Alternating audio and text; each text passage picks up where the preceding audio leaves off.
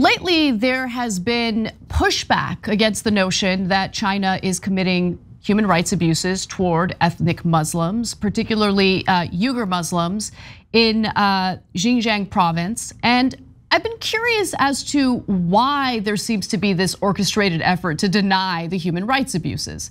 Now, well, on one hand, it's certainly true that nefarious figures like former Secretary of State Mike Pompeo will cite these human rights abuses to escalate war rhetoric toward China. It's also true that the human rights abuses are happening. You can acknowledge that without advocating for war with China. An interesting piece written in New Lines magazine actually tracks the financial part of this story, the money behind some of the denialism that you may have come across. The piece is titled "The Big Business of Uyghur Genocide Denial." A New Lines investigation reveals a network of charities funneling millions into left-wing platforms that take Beijing's side on the genocide allegations, and they're all connected to an American tech magnate. Now, in the piece, the writers note that over the past 5 years, almost $65 million has filtered through various entities connected with people who have defended the Chinese government and downplayed or denied documented human rights violations committed by Beijing against Uyghur and Turkic Muslim minorities. And there is a specific figure who's cited in this piece. The funding has moved through a complex series of mostly tax-deductible investments or investment funds and charities, all linked by virtue of their governance structures to one man, the 67-year-old American tech magnate, Neville Roy Singham. Here to talk to me about this story is one of the writers of the piece, Alexander Reed Ross. He is a PhD. He's a senior fellow at the Center for Analysis of the Radical Right and senior data analyst at the Network Contagion Research Institute. Alexander, thank you so much for joining us. Thanks very much for having me. So there's a lot in this piece, and I want to get to as much of it as possible, starting with what I would argue is an important piece of context before we get into the details. It's referred to as the Uyghur Genocide. What evidence is there that this genocide is in fact happening? And why is it being referred to, more importantly, as a genocide? There's a ton of evidence coming from official sources, from the Chinese yearbooks, coming from satellite imagery, and from witness testimony.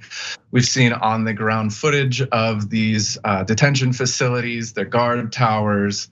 And so we understand the extent to which Uyghur birth rates have been halved over just 2 years, and how over a million people Uyghur people have been moved over, arrested and placed in these detention facilities. Their children have been removed to state facilities where their cultural practices and religious identity are suppressed. So yes, as a people, they are in a sense being destroyed. The New York Times also published a pretty big expose leaking 403 pages of internal Chinese state documents. And it outlines the forced sterilizations of Uyghur Muslims and more. So there is quite a bit of documentation about this. And so it was kind of puzzling to me why some people who identify on the left were all of a sudden denying that all of this was happening. So you went into the potential financial motives and the funding behind some of this. And let's start off with the main individual that you cite, Neville Roy Singham. Who is he and what's the motivation here?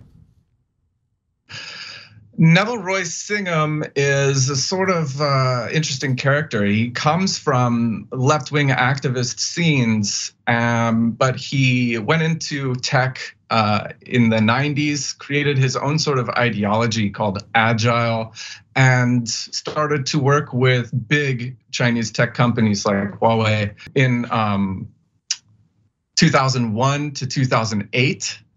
So he was kind of ingrained into a security complex there and worked with the Chinese Communist Party's essentially #1 tech company. And from there, he has established this echo chamber for disinformation. And why would he do that? Is it because of his ties to Huawei and the Chinese government? Well, I think that there are a number of reasons. Perhaps he is very convinced that the United States is an imperialist power that can only be sort of circumvented or dismantled through working with what they call a multipolar world of authoritarian governments that seek to establish their own financial and political hegemony throughout the world. And China is doing this through its own capital investments in multinational corporations and mass production infrastructure, which requires this province, Xinjiang, as a sort of a cornerstone. So what he is doing is basically just securing the investments of the Chinese government. And in exchange, he's actually gotten some pretty sweet deals, it appears, with regards to his own Chinese corporations based in Shanghai. So let's talk a little bit about someone who's actually in a relationship with him, and that is a co-founder for Code Pink, a women's organization that has also weighed in on all of this. So Jody Evans is who I'm specifically talking about. You write in this piece that she co-founded a pro-China advocacy group, and you also write about how it's funded. It's known as the People's Support Foundation. And you also write about just how much money this group has, capitalized to a tune of $163.7 million. PSF, the People's Support Foundation, which is registered in the United States as a 501c3 organization that grants its funders tax-deductible status for their donations, invests heavily in corporate stocks and securities, and uses its revenue to disperse grants to other like-minded funds and educational projects. An unmistakable bias in favor of the Chinese government runs through the activities of PSF, which has no website. So talk to me a little bit about where all this money came from. How did this organization with no website secure $163.7 million? So initially, the PSF just was capitalized by two corporations, it appears. They're very difficult to trace, but one of them used the same tax accountancy firm as other operations that Singham is behind. So it appears that the money did come from Singham in order to then invest in a lot of corporations and take the capital gains. Take the dividends from those investments and sink them into sort of this international network of media and education centers with this pro-China tilt. So they're invested pretty heavily in companies like Caterpillar, Israel Chemical Corporation. They don't have an ideology about where their money is invested. They're invested in whatever's going to bring in a sort of blue chip guarantee, I suppose. And then they use the dividends to fund various individuals or organizations that have the pro-China tilt. Can you give me some examples of individuals or organizations they have given money to?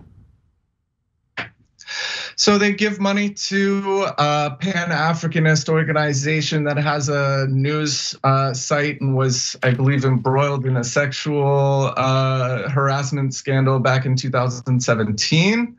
And that group shares stories from other media sites that are connected to the same individuals and leaders. They invest in another fund called United Community Fund, which is also invested in the same network echo chamber of genocide deniers. And so this stuff can be traced back to the main individual that we talked about, right, Singham. where is he getting his money from? Is it just his own personal money? Is there any evidence that he's receiving money from the Chinese government, which is then being funneled to these various organizations and individuals? Is there any evidence of that? So it looks like Singham sold his corporation that he started in 1993, ThoughtWorks, for a substantial amount of money in 2017 at the very beginning of the period where he started spending his millions across this network. So that is where the whole network really begins. And it appears to coincide exactly with the increase in repression of the Uyghurs. So one of the individuals you write about is Vijay Prashad and his involvement with the Tricontinental Institute. Prashad actually went from acknowledging and condemning the treatment of ethnic Muslims in China to all of a sudden kind of changing his tune. We saw similar behavior by people like Max Blumenthal over at Gray Zone in regard to the treatment of the rebels in Syria, which I thought was fascinating. And so I was curious about Vijay Prashad's change of heart on this issue. What did your research find in regard to his change of heart? Like, what motivated that? So you're right there. There was an interesting change of heart around 2018, 2019, after Prashad walks away from his university position at Trinity College and starts this organization called the Tricontinental. Fascinatingly, just a few months ago, members of the Tricontinental showed up at a conference in Beijing about Xinjiang in a panel with the editor of the People's Daily, which is the main organ of the Chinese Communist Party. The entire conference had been put on mutually by the think tank that Prashad is a member of, and the Chinese propaganda, the Chinese Communist Party propaganda organ or ministry. So, it does seem like he just increasingly entered closer and closer circles of political influence in the Chinese Communist Party, and his mind changed on the way.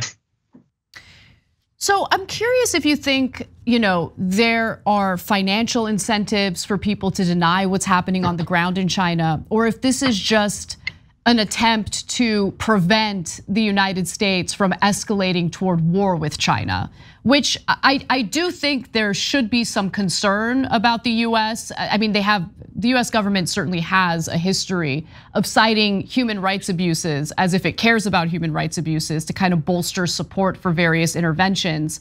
And I've heard from some who argue, look, there might be human rights abuses, but we don't want to give the United States the ability to cite this as a reason to invade or to do any type of intervention.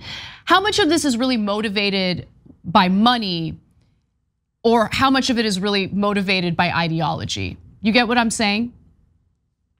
Absolutely, and it's hard to really parse how much influence $12 million might have on somebody, how much influence $14 million might have on a small info shop based in the garment district or something like that. So to their intentions and motives, the money has to play a pretty important role. But at the same time, I think that there is a sort of a belief here that if we're dishonest, if we just deflect, if we ignore what's actually happening, then we are fighting an anti-imperialist, struggle. And it simply doesn't work that way. So I also want to just quickly ask you about the involvement of the Goldman Sachs Philanthropy Fund and what its purpose is, because that philanthropy fund is certainly part of this equation, and it seems like it's being utilized to transfer dark money from Singham to these various groups of people. Right, and it's sort of confusing because as we investigated the financial trail here, going down to the nitty-gritty of analyzing different signatures, we kind of found that everything was hiding in plain sight in a sense. And so why go through this kind of elaborate Goldman Sachs philanthropy fund, dark money kind of route, which has been criticized for disguising the sources of investments and donations. I don't know the answer to that, but it certainly appears that there's an effort to conceal the sources of funding on an international scale. And I wanted to just throw up this graphic. It helps you visualize how the funds are being circulated between key organizations. This is the last graphic. And the years that you guys looked at was 2017 through 2019, the years in which there were financial disclosures available. I'm not sure if we have that graphic. Oh, we don't have it. Okay. Well, everyone should go check out this piece. Again, it's in New Lines magazine, The Big Business of Uyghur Genocide Denial. And in it, there are some helpful graphics to help you kind of suss out how the money is being transferred, where it's being transferred to. And I thought that it was actually a pretty detailed piece and answered a lot of questions in my mind. Final question for you, Alexander. How should well-meaning people handle these types of stories, right? Because I do think that it's legitimate to have concerns about the United States escalating its war rhetoric toward China. I think US intervention could be completely disastrous, while also acknowledging human rights abuses. But how do you reconcile those two things, right? How do you acknowledge those human rights abuses while also not really wanting the United States to intervene? What do you think the possible solution could be in lieu of intervention? Well, yeah, I think that there are things that the international community can do to put pressure on the Chinese government in order to make life better for the people, for Turkic Muslim minorities in Xinjiang. But what we can do, obviously not clamor for war or anything like any kind of great power competition or things like that. We need to uphold internationalism and universal human rights and recognize, that oppression is oppression wherever it is. When we fight oppression in one place, then we fight it everywhere. All right. Thank you so much for taking the time to come on the show and explain your reporting with us. I really appreciate it.